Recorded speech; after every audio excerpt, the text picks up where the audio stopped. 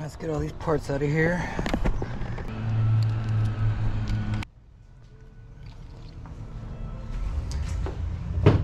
Alright, so the parts list. Here we go. A cradle for a 126. Some kind of waterproof switch.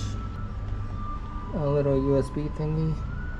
3/4 by 1/2 inch 3/4 coupler. Black box. Small network cable. Power for a Ultra 126 or 106. And power for the GLS-10. 1-inch conduit on the outside and 1/2 inch on the inside. I'm trying to go a little bit lightweight here. I'm trying to put it all on this rolling rigid box. See how it goes. Almost forgot this part too, but it's a 100 amp hour mini.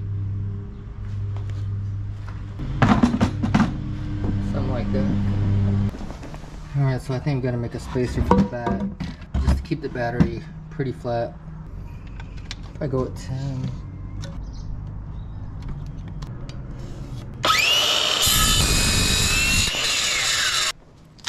Alright, I was gonna put 4 of these 1.5 inch screws into the wood down here. Alright, that should be the spacer. I'm probably just gonna double it up. Yep, I feel a little bit better about that.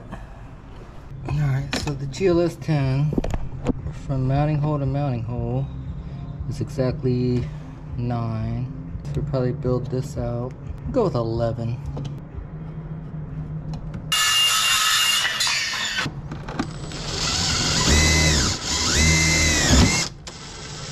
Not good.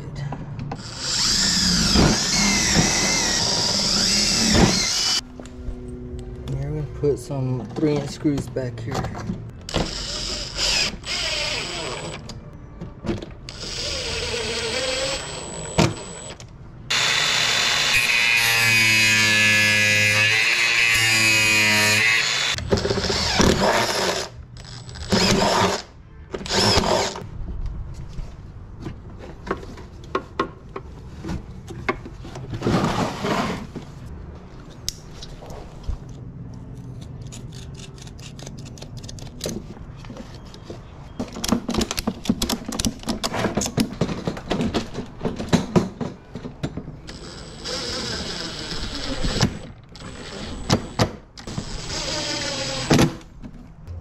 Gonna do 10 on the graph mount and then 10 for the little electronics box.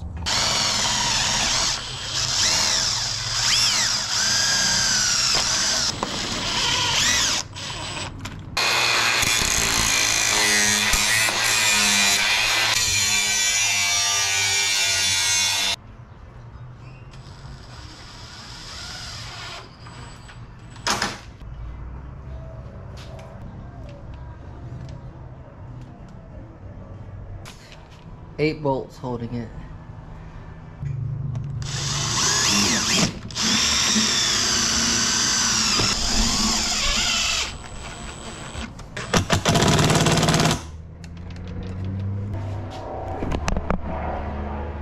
One and 1/8.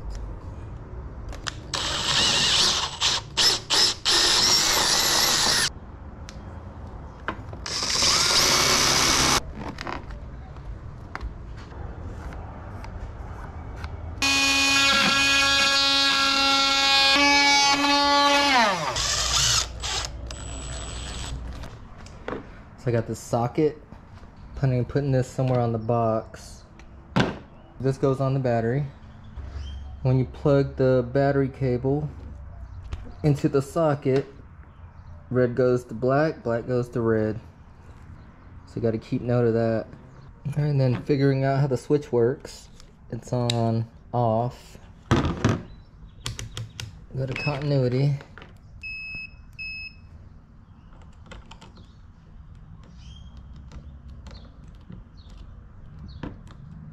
Doesn't connect to anything. Turn it on. Those don't connect. Those connect. two switches. It's just this one and this one, this one and this one. So that's one circuit, and that's the other circuit. And it came with these little, like, kind of screw clamps, but I found out if you take them off, these clips fit right on there. So it's probably a better way to do it, so you're not dealing with no screws. Alright, so this is the power cord for the 126. This is the power cord for the GLS 10. And this is the power for the USB. I'm gonna just try to fit them all inside one 10 gauge. Probably put these two together. And then these two together. And they all do fit inside there, so I'm not even gonna complicate it. I'm just gonna go 10 gauge here and 10 gauge here. I'm gonna just leave that alone.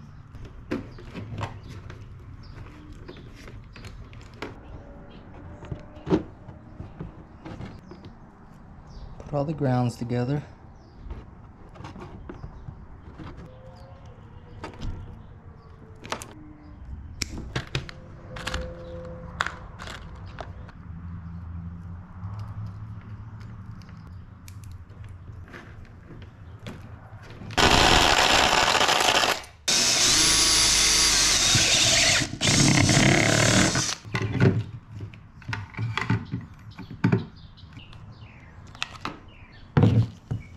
Feed the wires through.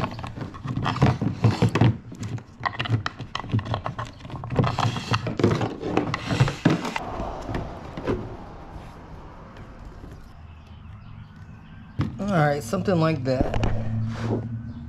These got to go to the back of the USB. This has to go to the switch. Alright, so remember the red one is really the ground because the socket and the battery plug doesn't match. You go like that, the black turns to red.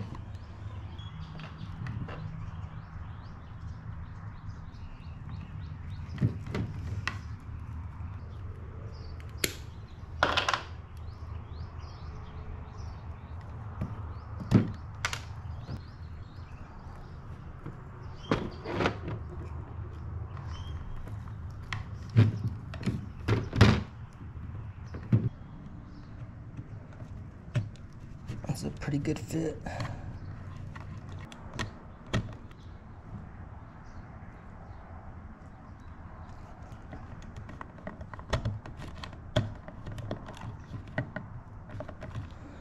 Alright, that feels good.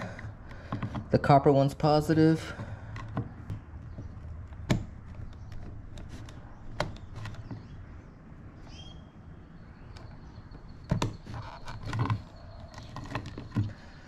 And that should be the box. Not that difficult.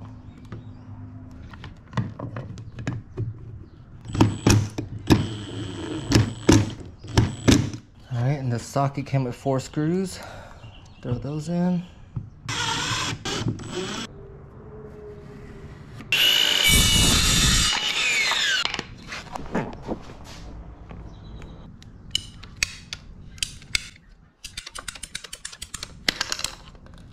Alright, this is just to get a center line.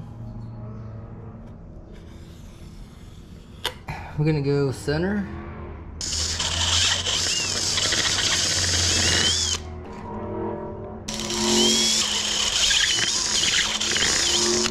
Here, a race car.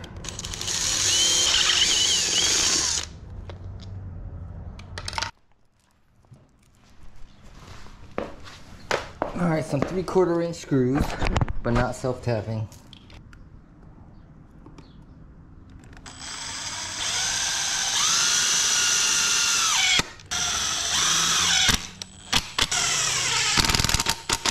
Alright, 3/4 inch screws again.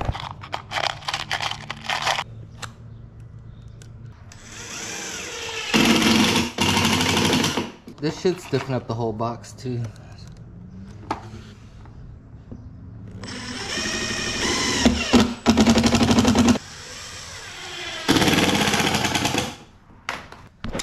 Alright, so we're just gonna adapt the charger so I can go to this plug or go straight so I can go straight into the battery. These ones line up red to red, black to black, but that's going to be on the battery. I already changed this fuse. I upped it to 25.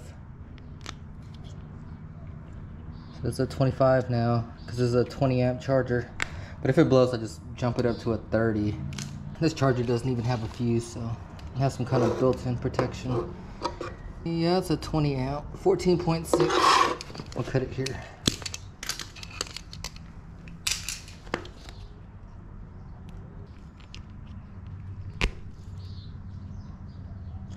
I'm using the 12 gauge size to cut the wire. This one really might be 10 gauge. Yeah, so this one's 10. And from the charger it's 12.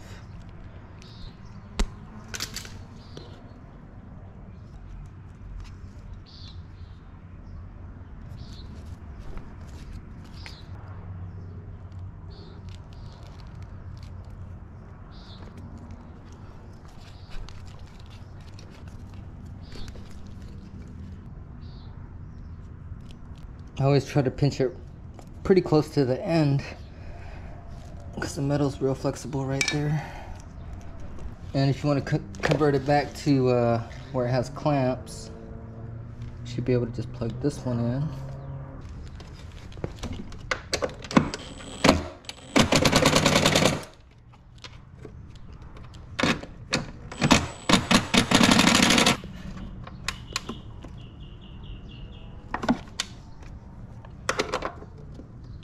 Definitely get a way better feel with this wrench. Red to red, black to black.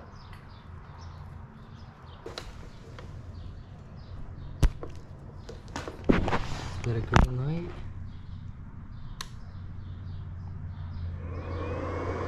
Alright, so it senses it and it's charging. Oh, it shut off, so it must be fully charged. 1397. Alright, it's time to put the box on.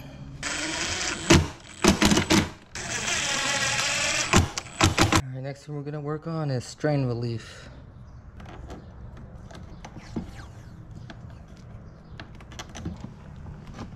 Make sure your O-rings are in there.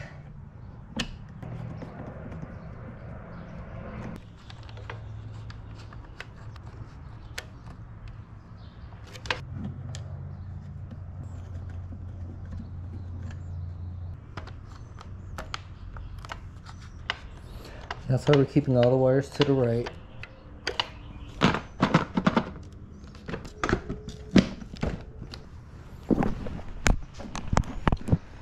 Alright, I think we're good to go for it. It says off. This has power. It goes this way. Shove it in the hole. The next thing is fire in the hole.